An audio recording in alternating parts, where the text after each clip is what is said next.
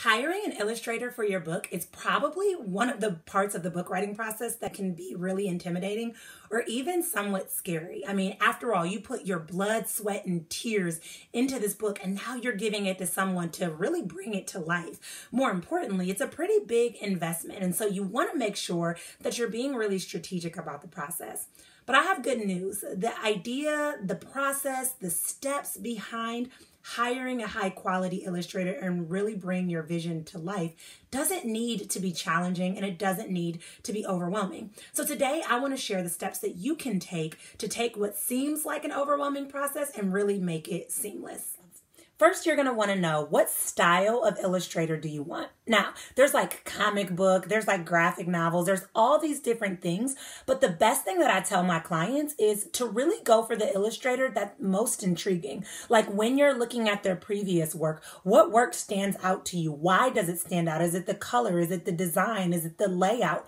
Usually if it stands out or is visually appealing to you, you're going to connect and resonate with that illustrator on another level as well. So consider what you're looking for, because there may be certain illustrators that you connect with that maybe don't do your style of work. You know, I had a client of mine who was working on an African-American poetry children's book.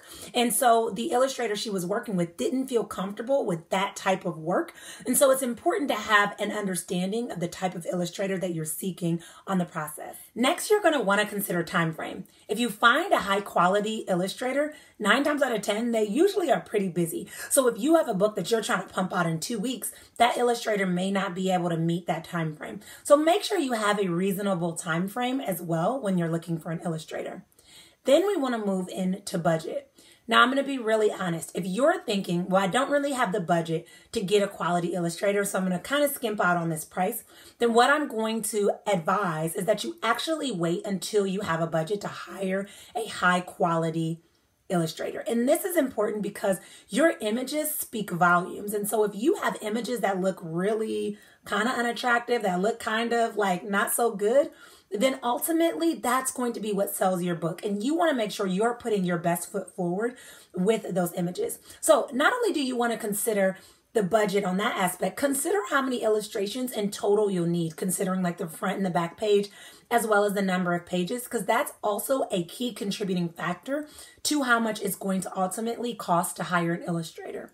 I know some people that have found illustrators for $45, and I know people that have found illustrators for $2,200. Here's the thing, you often get what you pay for. So along that process, don't just look at price and jump on price. Consider looking at previous work to see if the work speaks for themselves, right? You want work that looks high quality so that you're making sure you're investing in something that's actually worthwhile.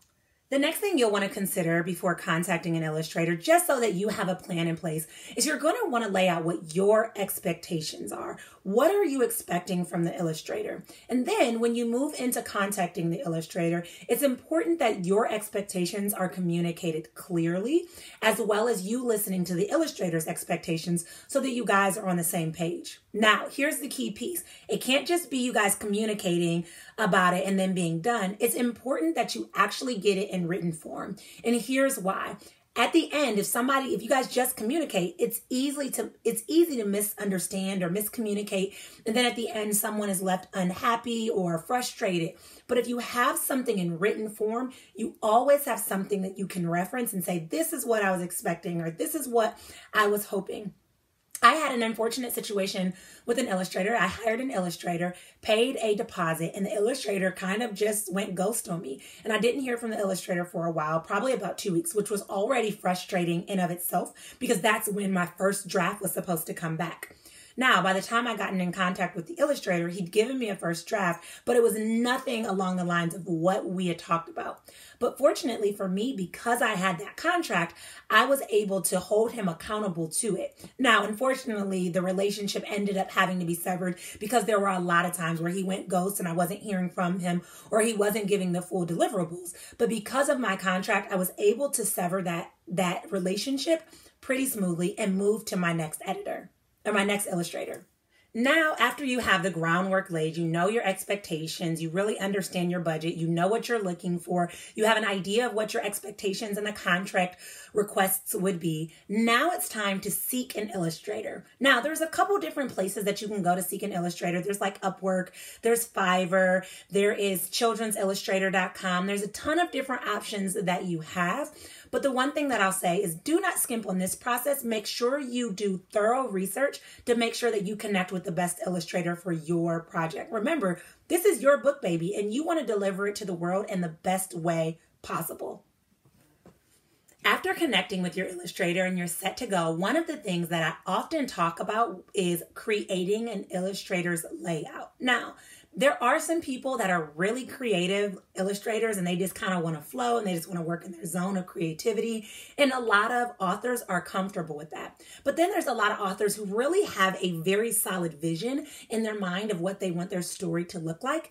And if that's you, having an illustrator's layout is very helpful. And in fact, I still recommend it even if not, because it still gives them a frame of reference to build upon, okay? So with an illustrator's layout, there's a couple different things that you can include. For me, I included color codes. Now, my illustrator requested this, but now I recognize the value of it, right? It's important instead of just saying, oh, I want pink. Now you say I want EE1383 or whatever it may be, right? You want to be able to give a certain version of pink. Instead of saying turquoise, you're giving the code number, right? The reason that this is important is because it keeps a uniformed look throughout your book to maintain that consistency. And if you've done the research and you really know what your audience is looking for, your colors are going to be speaking to them. So you want to make sure that you're really strategic about those as well. If you go to rapidtables.com, you can actually find a couple of like those hex or color codes that you can share with your illustrator. In addition to color codes, you want to make sure that you really live out your characters. So explain your characters to your illustrator. What do you expect your character to look like? Do they have curly hair, short hair, long hair, wavy hair, brown hair, blonde hair? Are they younger? Are they older? Do they have wrinkles? I remember when I was helping my daughter to create her book, The Birthday Test, this was really big for me because one of the main characters in this book is called the Age Master. And the Age Master, for me, I had a clear vision of what he looked like, but my illustrator drew him with glasses. And that doesn't seem like a big deal, except for the fact that it really struggled. It made my vision struggle. So it's important that you really identify what you want your characters to look like so that your illustrator can build on that and really create the story that you have now played out in your head.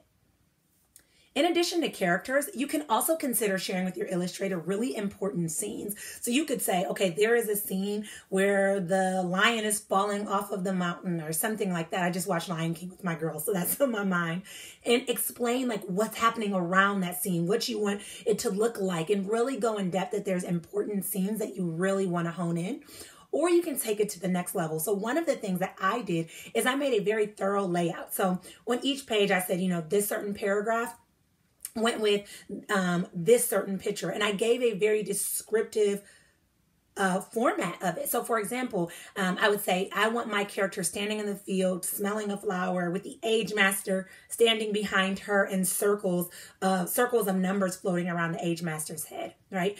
Instead of just saying, oh, she had a dream that she was in a field, I wanted the picture to really go in depth with what the words were explaining.